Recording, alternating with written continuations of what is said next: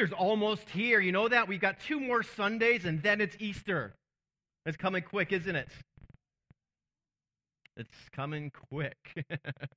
But, it's almost here. I'm excited about what God's going to do that day, and just be praying about our Easter services. We got next week, and then we got Palm Sunday after that, and that's going to be a great time, too. And Easter Day, we're just expecting God to do it's a great thing. There's a great opportunity as us as a church to reach out to those who are far from God, those who are in our community, and give them an opportunity to hear the gospel. So I just want to just encourage you to be. We're already inviting people. We're already getting the word out about Easter Day. Okay, we're doing that. But what I'm asking you to do is you get the word out as well. It's a great opportunity for you to invite your neighbors, your co-workers, the people in your neighborhoods to come here to Church ONEighty and share a special day. I know it's going to be packed today. That day, the past couple of years we had Easter here, it was packed, okay? So get here a little bit early because the parking lot is going to fill up, So we easily double our attendance. We got a lot of people sick here this week, but we're praying for them. But we easily double our attendance that day. So be praying for it, and be praying for those that are far from God. Hear the message of the gospel and make decisions to follow Him. And that's really our heart's desire, that people come into a relationship with Jesus Christ. Amen? Amen. That's what it's all about, so that those far from God experience Him. We already ordered 3,500 Easter eggs. 3,500? You're like, wow, that's a lot of Easter eggs. What are you going to do with all those? We're going to put them in that field, and literally 2.5 minutes later, they will be all off the ground. Not lying. Man, they go at it. If you get a chance, go out there and watch them. It's just like, time it, because it's like, bam, right? It takes more time to put them down than it does for them to pick them up. So it's a great day, and we're looking forward to it. It's a great draw for the community to come out. We invite our community. We don't think they have to be part of our church to come to the Easter egg hunt. We want to be a blessing, but it's in our opportunity to build relationships with people and have a chance to invite people to be a part of Church ONEighty. So I want to encourage you not to miss this opportunity to reach your neighbors, your coworkers, your friends, your family. And I promise you that they're going to hear the life-changing gospel of Jesus Christ. They're going to hear the message of hope. They're going to hear the message of the resurrection of Jesus Christ. They're going to hear the message of forgiveness, of repentance. They're going to hear the message of grace that we all need so much. But today what I want to do is I want to bring these past 3 weeks all together in this conclusion of this last message here of our Outcast series. And I believe that God's been speaking to us so much. First of all, the first week we talked about the urgency of reaching those who are far from God, those who are the outcasts, and those who might seem unreachable. The second week we talked about the woman in the well and actually going out of our way to minister and to love people who need to be loved the most, those who are hurting, those who are bruised, those who are without hope. Because just after all, that's what Jesus did. Then last week we talked about Matthew and how God calls even outcasts and people who society doesn't even like to follow Him. And He changes their lives and gives them new life and new purpose. Amen? Amen. Amen. But if you're a follower of Christ, it's how many of you know somebody who needs to hear the message of the gospel? Someone who needs to know Jesus Christ. We do. We all know people around us that if they were to God forbid die, we know that they'd leave this earth separated from Christ. And that's a very real fact that we've got to know, we've got to realize. But if you're a follower of Christ, the Bible says that you're salt. You're the salt of the earth, right? And the light of the world. And it's our job as believers in Jesus Christ to bring the salt and bring the light to the world that's around us. Jesus told us to go into all the world and to preach the gospel. He called it the Great Commission. And so many of us, we kind of think that it's rather the Great Commission, it's the Great Suggestion. But the Bible says to go into all the world and to preach the gospel. Go to our neighbors, go to our co-workers, go into our neighborhoods, and share the love and the life-changing power of Jesus Christ. And the book of Peter even says, always be prepared to give a reason for this hope that we have in Jesus Christ. This is what I want to remind you about reaching people for Jesus Christ. Easter's coming up. This is an awesome time for us to reach those who are far from God. I want to remind you of this. First of all, to share the love of Christ, you don't need a degree. You don't need to be an expert. You don't even need to have all the answers. We're commissioned by Jesus to go into all the world, to be ambassadors. An ambassador is somebody who represents him in this world, that speaks on his behalf. We're filled with his Spirit, and we're called to reach people for Christ. And today, what I want to do real quick as we end this message series is I want to give you 3 ways, very practical message today, 3 ways that you can share your faith in Christ. Okay? You ever been a little bit intimidated to share your faith? Sometimes it's challenging. Sometimes we don't know what to do, and we get a little bit nervous, and we're just kind of like, I'm not a good speaker. I don't know if I can really tell them and for them to understand. But I want to give you 3 ways today in sharing the love of Jesus, because we need to be sharing this experience that we had with Jesus. We need to experience and share the love that's been poured out into our own lives. So first of all, the first way we can share our faith, is that you can use what you have. In fact, it's the very first way we see the gospel spread by an unlikely candidate. We talked about it last week, Matthew. Matthew was a follower. He was a tax collector, and he was actually despised in his community. He was despised by the Jewish people. Because he was a tax collector. They were dishonest. They had to collect a certain amount for Caesar. But what happened often is that they collect a little bit extra and put it in their own pocket. He became very wealthy and had a lot of money at other people's expenses. And the people who knew him despised him because he stole them. They're already having a hard time, but he was making life harder because he was taking from them an unfair tax that wasn't even right. He was a despised tax collector. He was an outcast. And the people in his town, people didn't like him. But when Jesus changed Matthew's life, he simply couldn't keep the love of Jesus to himself. And the Bible talks about this. Jesus walks right up to the booth that Matthew's at and says, "Hey, Matthew, come follow me." And Matthew left everything that he had. He left the tax booth. He left his profession. He left everything that he had to follow Jesus. But think about it. Matthew didn't know anything about how to share his faith. He wasn't a preacher with any kind of religious training. He didn't go to Bible school. He didn't go to seminary. He would have failed miserably at handling objections to the gospel of Jesus Christ. And Matthew had never even led maybe even a connect group, or never led something like in the children's ministry. He had no church experience. But one thing this guy did know how to do, the Bible says, is to throw a party. It's one thing he knew, and that's exactly what he did. He basically threw some burgers on the grill. He got the grill all set. He put the big game on the flat screen TV. He set up the volleyball net. He got fire for the bonfire pit, and he got ready to have a party, and he sent out the invites. Modernized it a little bit for you right there. But here's how Luke reported on this party in the book of Luke, chapter 5:29. It says, "Then Matthew held a great banquet for Jesus at his house, and a large crowd of tax collectors." So he's experienced the love of Jesus Christ. His life has been transformed. It doesn't say that he invited a bunch of church people over his house. He invited his friends,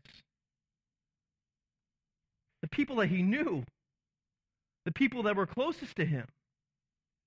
And a large crowd of tax collectors and others were eating with him. But the Pharisees and the teachers of the law who belonged to their sect complained to his disciples, "Why do you eat and drink with tax collectors and sinners?" And Jesus answered them, "It is not the healthy who needs a doctor, but the sick. I have not come to call the righteous, but sinners to repentance." All Matthew did is that he called his friends and his buddies and invited them to a party. He used what he had. He had a home and he had a place that he could invite people to.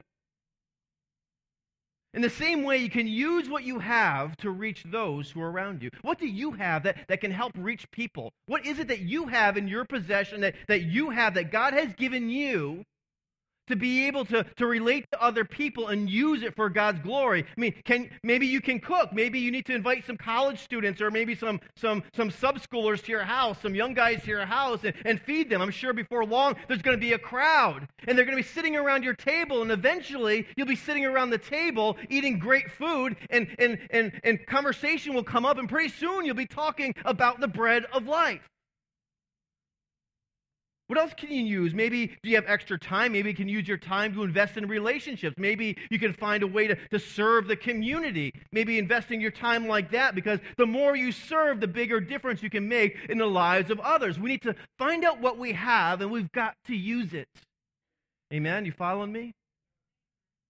What do you have that you can use for God's glory? See, God can use you while you use what God has given you to reach people. Like Matthew, we need to build relationships.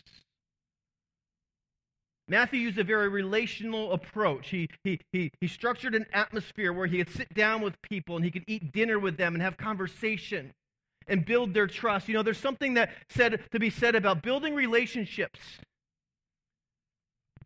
Within the context of a relationship, we build trust. We build a pathway into people's lives where they'll hear us and we'll have their ear. Second way you can reach people is you can invite someone to church. John told a powerful story about a woman who had experienced a lot of hurts in his lives, and we talked about it a couple of weeks ago. I mean, she was married to 5 women. She was married to 5 men. She'd been divorced, and the guy that she was living with at the time, she wasn't even married to. She had experienced a whole lot of hurt in her life. And her relationship status was just totally a mess. It was a wreck. She experienced so much hurt. And it took a toll on her life. But when she met Jesus, he offered her living water, a relationship that would change her life forever. Jesus offered her. She was looking for something in those relationships. She was looking for something and never quite found it. She was looking for satisfaction. She was looking for something that would fulfill her in a way that only Jesus could fulfill her. And when Jesus changed her life, her life was changed forever. She couldn't find the love that she was looking for in a man. She couldn't find that love that she was looking for in a relationship with another person. But she found what she was looking for only in Jesus Christ. There's a part of every human being who longs for a relationship with their Creator. There's a part of us that just yearns to know God. And people are searching and looking, and they're thirsty, and they want to drink of that living water. And we have that message. We have that living water to give to them. So we got to be looking for opportunities to build those relationships, to build that trust, to share the love of Christ with them. Maybe, and this is what happened with this lady, the Samaritan woman. We read about it earlier. Well, let's read it. Let's read in John 4:28. We read about this a couple of weeks ago. Then leaving her water jar, remember she went and Jesus was waiting for her. Normally she went to collect water early in the morning when everybody else went, but because of all her failures and misfortunes and who she was, the reputation that she built, she was ashamed to go to the water well when the other ladies were there. She was embarrassed because people were chatting and gossiping, all those things that were going on. So she decided, I'm going to just skip all that and I'm going to go at noon. And here was Jesus on his way to Galilee with his disciples. They could have gone the route that Jews normally did and go way around the Samaria because they didn't like Samaritans. They did everything they could to avoid them. But Jesus said, no, I've got to go to Samaria. And he met this lady at the well. And it forever changed his life. So then, leaving her water jar, the woman went back to the town and said to the people, come see a man who told me everything I ever did. Could this be the Messiah? And they came out of the town and made their way towards him. So what did she do? She didn't memorize a script. She didn't preach a sermon. She didn't lead anyone in a prayer. She simply invited everyone to come meet the one who would change their life. Come where I had an encounter with God. I want you to meet this person that changed my life. And you and I can do the same thing. As you look around, you'll see people every day who are in need of God's grace. And sometimes it's as easy as inviting them to church. This is a place where they can encounter God, where they can experience His presence, where they will hear the message of Jesus Christ. This is a place where they can come in contact with the Savior. This is a place where they can experience salvation. It could happen while you're at work. It could happen in your neighborhood. But maybe for some of you, it might be just, hey, I'm going to invite this person, and they're going to hear the message at Church ONEighty. Their life is going to be changed. You'll see somebody in your class who's hurting, looking for comfort. You'll see someone at the gym who's discouraged and doesn't have any hope. You'll see someone at work who's searching in need of direction.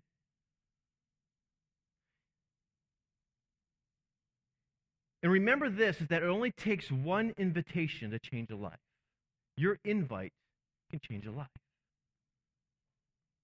You get invite cards in your bulletin every single week. I encourage you to use them to invite people, especially as Easter is coming, as Easter is approaching, that we pray and we ask God, who is it, Lord, that you want me to invite? Who is it, Lord, that needs to be reached out to? Who is it, Lord, that you need me to show the love of Jesus Christ to? Who can I serve? Who can I give to? Who can I love? Who needs comfort? Who needs help?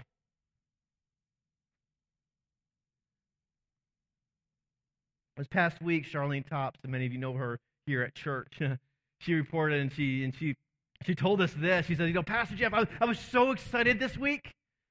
I know Easter's coming. I've been praying about it, and I was able to ask somebody at work to come to Church ONEighty for Easter service. And guess what? They said yes. They said yes. And I was so excited. I was praising God. If you ask somebody, they're going to come. I believe that they will come. You don't believe me, do you?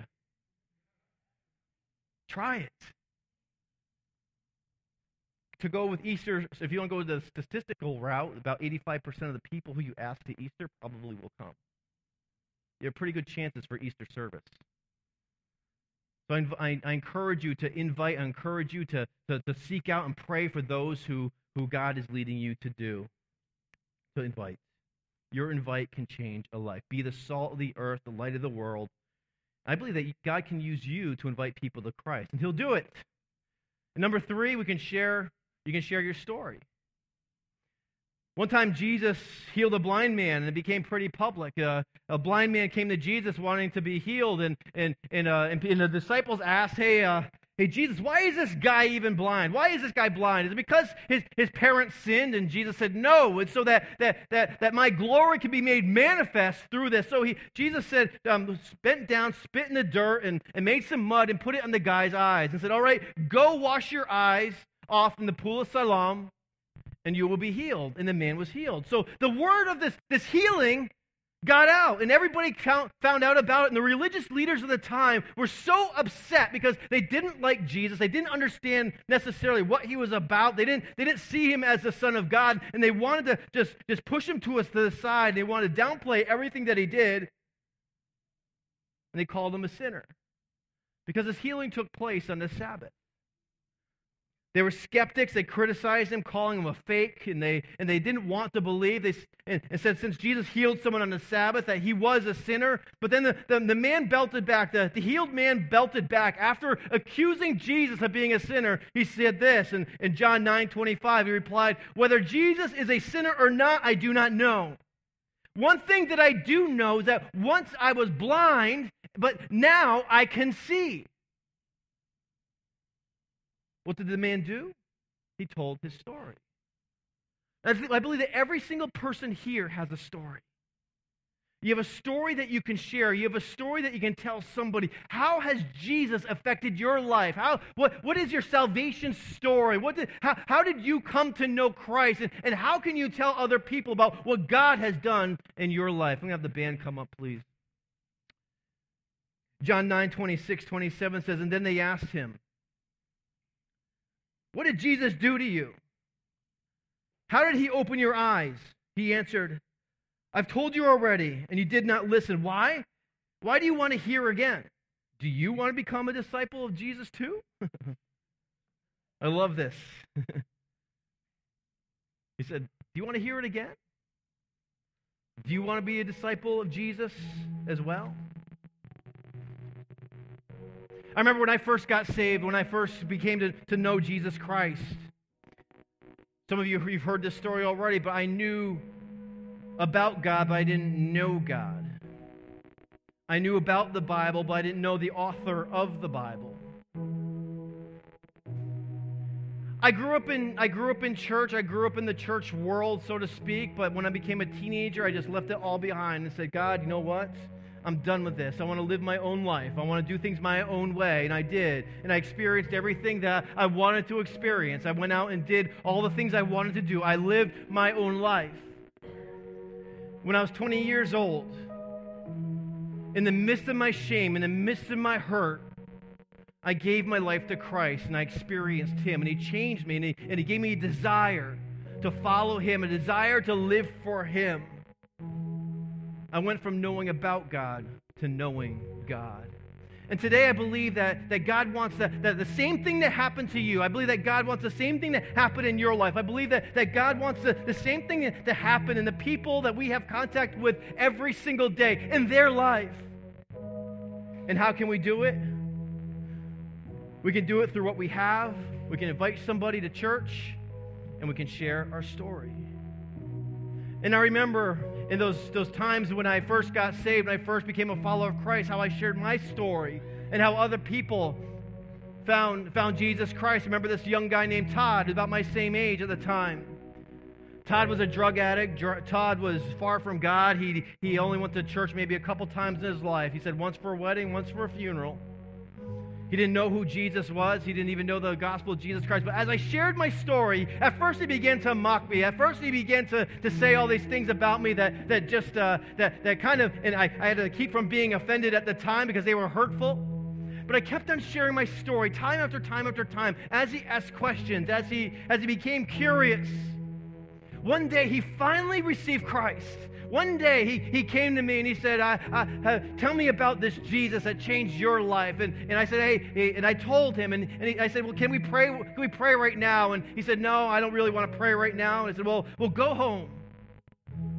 Go home and talk to him." He went home, and God changed his life. Another guy around the same time I told my story to, he was unreachable. He was angry. He was mad. He's one of those people, you're like, man, they're never going to come to Christ. I shared my story time after time after time, and I found out one Sunday he ended up finding his way to a church. He gave his life to Christ and got water baptized that same day. So I shared my story, and I believe that the same Jesus that transformed my life can transform yours and can transform those around us. Let's pray.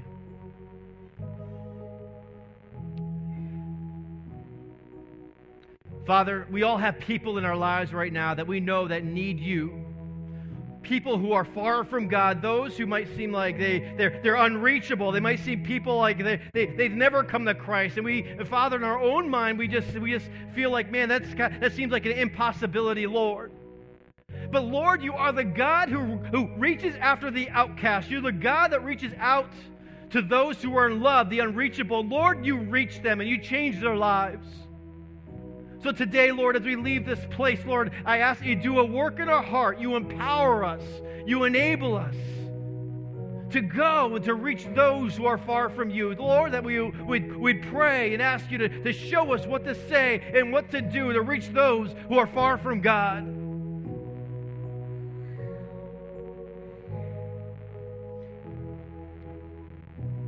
Today, how many of you know someone who's far from Christ? You want to pray for them right now. I want you to raise your hand. Somebody who's far from Christ that God's setting on your heart, you want to pray for them right now. We're going to pray for them. We're going to believe that God's going to give you an opportunity. We're going to believe that God will give you divine appointments and give you words to say so that lives will be changed for His glory, that people would come to know Him as their Lord and Savior. Lord, you see these hands here today. You desire them to come to you more than we do. It's your desire for them to come into fellowship with you, Lord. Today, Lord, I ask in Jesus' name that you lift the blinders, Lord. That you remove the blinders, Lord. They see the truth and hear the truth, Lord, and respond to it.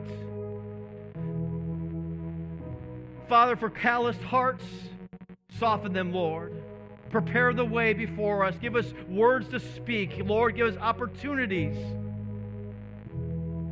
to show your love. We thank you in Jesus' name. Maybe you're here today, you've never experienced Jesus for yourself. Maybe you're here today, you've never made a commitment to follow Jesus Christ. Today I want to give you that opportunity to follow Him, for your life to be changed, to give you newness of life. Jesus Christ came to earth. He died. He came as a baby, lived a sinless and perfect life. He was born of a virgin.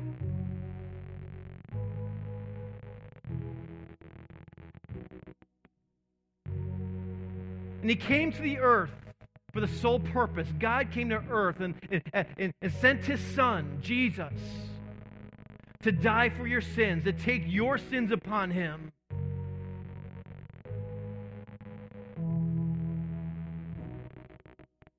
He came and He paid a price that you couldn't pay, and He paid a debt that He didn't owe. Somebody has to pay for our sins. Either we do or He does. And if we do, it's an eternity separated from Him. And if He does, we get eternity with Him. The Bible says in John 3:3 that unless a man be born again, he cannot enter the kingdom of heaven. And later on in chapter 9 it says, you must be born again. You must experience newness of life. So what we do is we turn from our ways. We repent of our sin and we turn to Jesus. Say, Jesus, forgive me of my sin. Come into my life. I live my life for you. And when we do that, He gives us newness of life. And if that's your prayer for today, I encourage you. I encourage you to live for Him. Father, I thank you for your word today. I thank you for what you've done in this place and for your Spirit and how it's moving. Today, Lord, we just ask that as we leave this place, Lord, that you empower us, you enable us to reach those who are around us, those, Lord, who are far from God. Today we worship you, we praise you, and we thank you. In Jesus' name, amen. Amen.